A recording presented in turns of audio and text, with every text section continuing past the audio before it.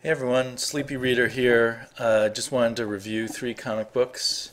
Age of Ultron .1, World's Finest with Huntress and Power Girl, and Earth 2. And let me start with the Avengers Age of Ultron .1. This is obviously just a prelude to something that's going to come a few months from now. But it was excellent, and this was a free comic book from Free Comic Book Day. The only one I saw that was full 30-page story, no ads, a full story beginning, middle, and end, and prime artwork from Brian Hitch. I think the artwork just swept me away, actually. I really love this comic book because of the artwork. So if Brian Hitch is going to be doing the Age of Ultron main story, I will be picking that up right when it comes out. Normally with the Avengers, I wait and see whether I want to get them when the trades come out, because Brian Michael Bendis' work is kind of hit or miss for me, and I just wait and see whether I'm going to want to do that. But if this is what Age of Ultron is going to be like, I'm picking it up as fast as I can. Basically, this is...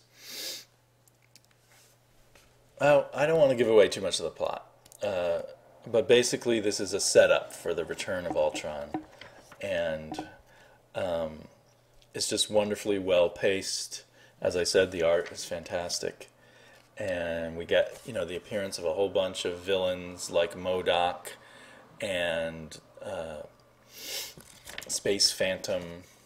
No, the Red. What's his name?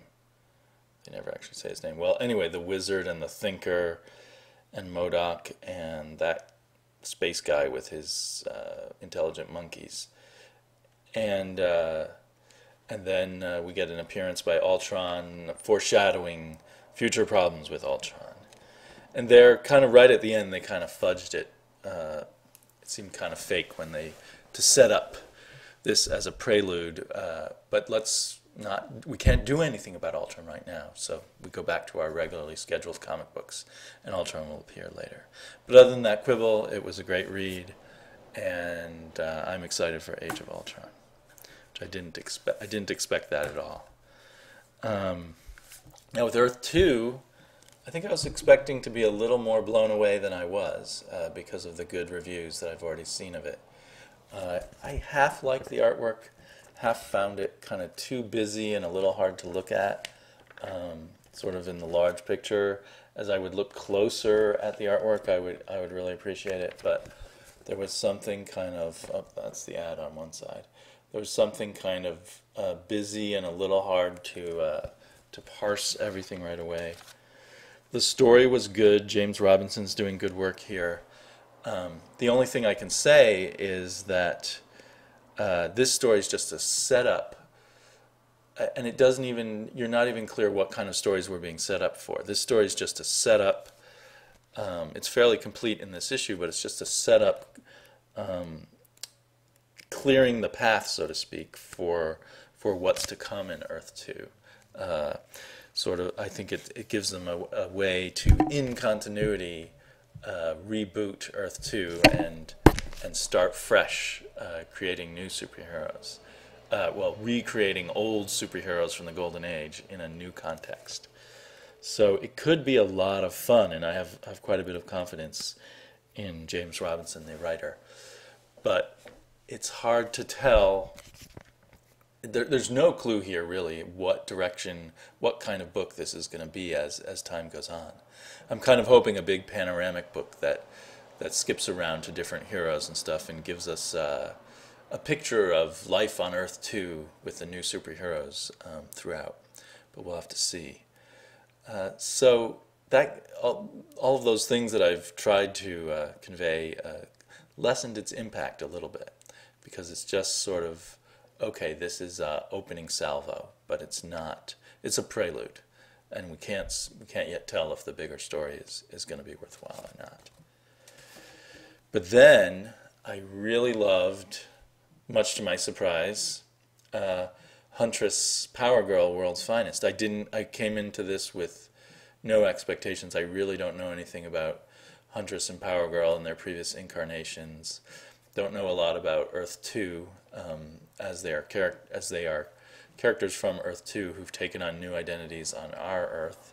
So one is the Robin of Earth 2 becoming Huntress, and the other is Supergirl of Earth 2 becoming Power Girl on our planet. And there was a little bit of an opening sequence that I didn't fully understand until I reread it.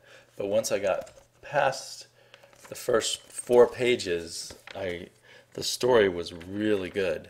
And the artwork by George Perez and the inker Scott Kolbish was really clear and fun, and felt pretty innovative to me, just without doing anything really fancy. It just seemed to be really artwork at a kind of superhero peak. So this was just a really good, solid superhero comic book. The writing was good.